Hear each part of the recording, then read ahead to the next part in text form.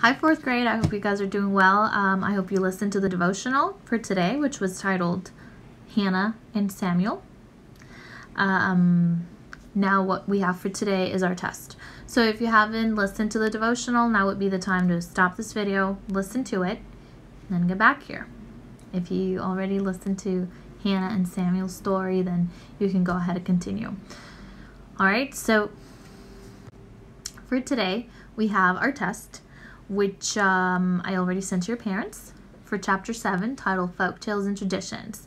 First thing that you're going to do, if possible, you're going to write your name, your date, and your number. The date and your number, if possible, like I said. I know some of you worked in the notebook, others in the test, others in computers. So if you can do it, great. What do we have? Well, I'll tell you. First part of the test, well, like you know, the test, and like all my tests, it's very simple. It's one page, front and back. Alright, so in the first part, letter A, it's a match. It says, read each definition in column A and match them with the correct concept in column B. So tenemos definiciones, conceptos, los vas a parear. Voy a leer de la 1 a la 9 y las palabras like I would do in the classroom. So letter A, you have companion. Letter B, devoted. Letter C, enlist. Letter D, exotic. Letter E, mascot. Letter F, mending. Letter G, perch. Letter H, scattered. And letter I, tragedy. And the definitions are: number 1, a disaster or sad event, tragedia.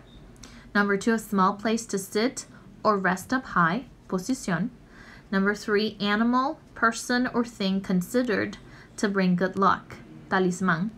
Number 4, one who spends time with another or others, compañero. Number 5, repairing or fixing, arreglando. Number 6, separated in all different directions, dispersado. Number 7, to serve, to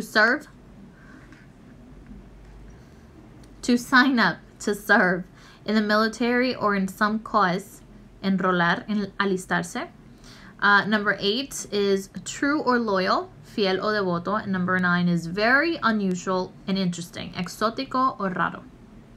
Okay, listen, in this part you can use the book. I didn't write it, I forgot, but in this part you can use the book because, well, we didn't write them down because we were not in the classroom. So en esta parte del pareo puedes usar el libro porque como no estuvimos en el salón, pues no las escribimos. Pero siempre me gusta que practiquen el vocabulario.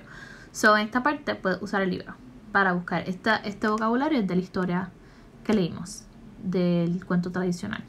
¿Ok? Al principio del capítulo. Part B. Alright, so part B says folktales and traditions. Read the following sentences. Mark the characteristics as F, folktale, F-A, fable, or B, both. Okay, so what you're going to do is you're going to read all these characteristics.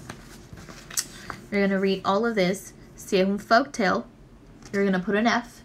If it is a fable, va a escribir F-A, si es fábula. Y si es de las dos, una característica que tiene ambos, le ponen B, the both, o ambos. I'll read them. Number 1 says, a traditional narrative, una narrativa tradicional. Number 2, passed down orally, que se pasan oralmente. Number 3, they are usually anonymous, usualmente son anónimos, o sea que no sabemos quién es el autor. Number 4, the characters are animals that have human traits. Número 4, los personajes son animales con características humanas. Number 5, they teach a moral or message, a message or moral. Número 5, enseñan un mensaje o una moral, tienen una enseñanza. Number 6, these types of stories were created in ancient Greece, the most famous by Aesop. Fueron historias creadas en la antigua Grecia por Esopo. Number 7, examples include The Legend of Dog's Rock or The Legend of Jacinto's Well. Ejemplos de este tipo son la leyenda del perro Roca y la leyenda del pozo de Jacinto. Number 8, it is a short narrative, es una narrativa corta. And number 9, examples include The Song of the Coquí or The Tortoise and the Hare. Ejemplos de este tipo incluyen La canción del coquí o La tortuga y la liebre. Turn the page, and what do we have? We have part F.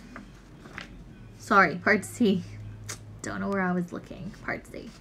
It's homophones. Match the homophones. Vas a parear los homófonos. What do we have? We have peace, sea, night, rice, weather, week, flower, and wheel. And on the other side, you have rice, weather, will, flower, peace, week, night, and sea. Vas a parear los que suenan iguales. Letter D, main verbs and helping verbs, verbos principales y verbos de ayuda. Dice, read the following sentences, underline the helping verbs, circle the main verbs. Vas a leer las siguientes oraciones. Vas a subrayar. ¿Qué es subrayar? Una línea por debajo. Una línea por debajo a los verbos de ayuda, helping verbs, verbos auxiliares. Y circle the main verb, circula el verbo principal, el verbo de acción o de ser o estar. Number 1 says, I was walking down the street when I heard a noise. Number 2, the noise was coming from a corner. Number 3, Enrique will adopt the puppy. Number 4, he should name the dog Amigo. Number 5, Enrique must feed Amigo. Letter E. Letter E says, future tense, el futuro. No les puedo decir cómo se escribía, pero el futuro se escribe bien fácil, lo hablamos en la clase. It says, complete the sentences using verbs in parentheses in the future tense. So, si tú te fijas, como mismo lo trabajamos en el salón, tiene unos verbos entre paréntesis en cada oración y ese verbo tú lo vas a escribir en esta línea en la forma del futuro. Number 1 says, she cleaned the house tomorrow morning. Sorry. She cleaned the house tomorrow morning. Harriet studied for her English test. Number 3, my friend and I sing in the choir. Number 4, Paul talked to Thomas about the game. Number 5, we eat pizza and ice cream to celebrate. Number 6, I call Grandma tonight.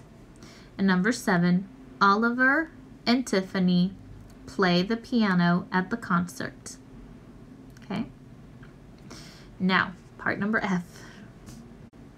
All right, part number F, letter F. Oh, I don't know what's going on. F says, write 2 sentences using main verbs and helping verbs in the future tense. So, vas a escribir 2 oraciones. ¿Con qué?